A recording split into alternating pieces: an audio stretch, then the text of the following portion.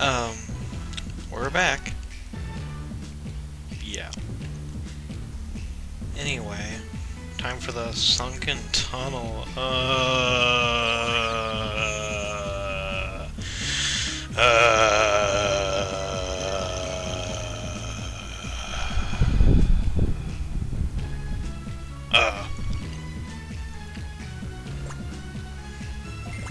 Wait, what? I didn't do anything wrong. You can't prove anything. Oh. I thought you were gonna ask about the bodies. Forget I said that.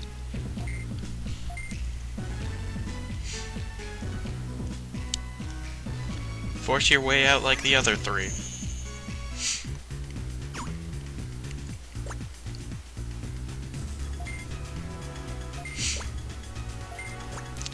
Oh, what good little children. They deserve being stuck in the sunken tunnel for what they're doing right here. Yes, I'm spoiling what happens about 2 to 3 more scenes after this one. Actually, it's the next scene, but it's about a couple minutes. Or seconds. I lost my train of thought in the middle of that, so that's why it probably didn't sound so right. That's the Sunken Tunnel.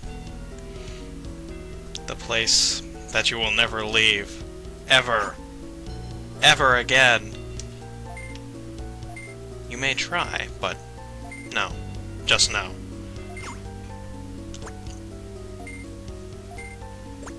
That's what you get for not bringing a gate disc. This game isn't too hard to win most of the battles in the game because if you keep a lot of items in your inventory, you can basically win the game as long as you have enough healing items and MP items, because there are items that fully heal you no matter what, and they can heal all 3. Meaning, unless they can kill you in one turn, you basically can't die.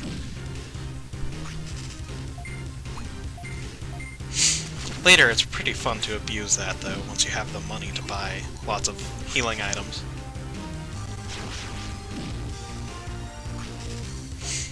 Watch out for the Mohawk in this dungeon, because Betamon will... pretty much the only thing that can kill you for this screen. Once you get a bit deeper in, you find higher level machine types, but they're still rookies. I think the highest is level 16 in here. Other than the boss, which I think is 20-ish or so. I don't really recall. But I probably won't get too far until I get some levels, because the battles are pretty long and drawn out until you can actually kill the things you're fighting, so don't be surprised if I don't get too far in this video.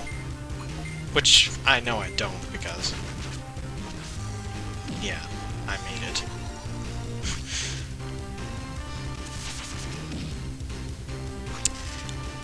The spit attack is the in training form attack, that and charge, which do very little damage, so getting Digimon in training form, if you have any Digimon in your party in the back row, which is the Digimon that you aren't going to be using, they still get up, so that way you can train Digimon that are too weak to fight. Oh, and I haven't explained really how to get new Digimon. Every time you find a Digimon, if it's scannable, you'll get some scan data. If you get enough scan data to 100% or higher, you can use some computer in your trainer home and convert the scan data into the actual Digimon. If you have higher than 100%, then they'll get some bonus stats once you make them into the Digimon. I'm not sure what the highest scan data you get, but since it goes up to triple digits, I'm going to guess 999.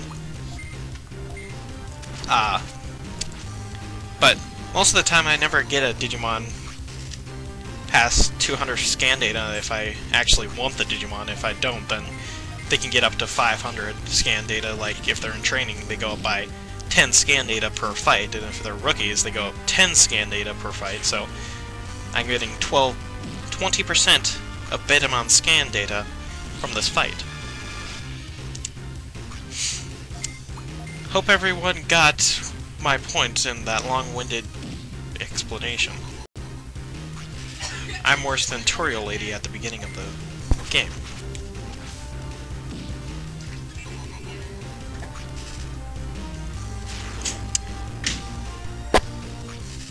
So yeah, this is about it for most of the dungeon, since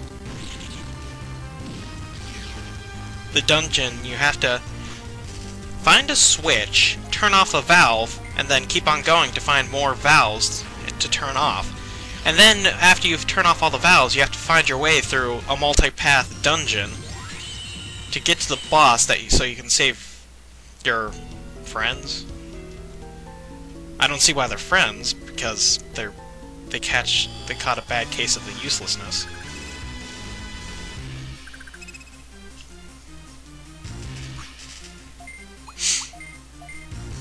Honestly, if I had any friends that were like this, I would say, meh, and just ditch them, because they really aren't worth the trouble. Because odds are they're just gonna end up in danger again. And, well, how else will they learn to be independent if you keep on saving them every time? The correct answer is, they won't. They gotta learn to stand on their own two legs sometime.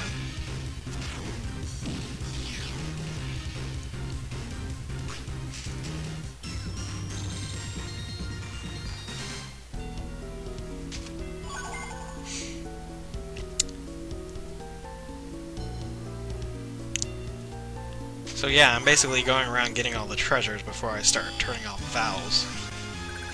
Well, as far as I can go. I don't make much progress, but I do get some levels, so I guess that's good. These are some of the higher level rookies in the dungeon, and they only appear in usually certain areas. Usually the dungeon's mainly Betamon and that in training Digimon. All machine types are weak versus water, so Hydro Water is very effective here, unless you're fighting Betamon. I'm not really sure what he's weak against, because there's no real consistency in the element types, because sometimes they'll switch around. Like, one time it'll be weak versus thunder, one time it'll be weak versus metal, one time it'll be weak versus etc, etc. So it's really a guessing game most of the time, but usually most machines are weak versus water. There are a few exceptions. At least that I know of. I don't randomly go fighting Digimon trying to learn what their weakness is. That would be kind of weird. And especially if I didn't have the weakness, I wouldn't be able to ever know.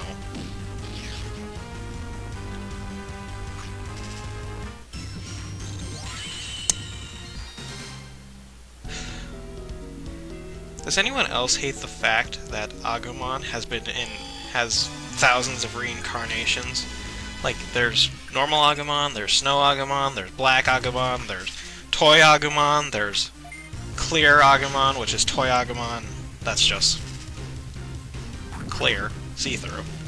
There's, well, that other Agumon we just saw, but I don't think all of them. I think, like, they ditched Toy and Clear Agumon once they probably thought it was a bad idea. I don't think I've ever heard about them outside of Digimon World 2. I could be wrong, though.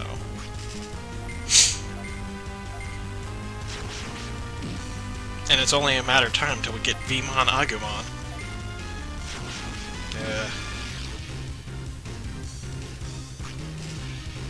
You know it's going to come, just you don't know when.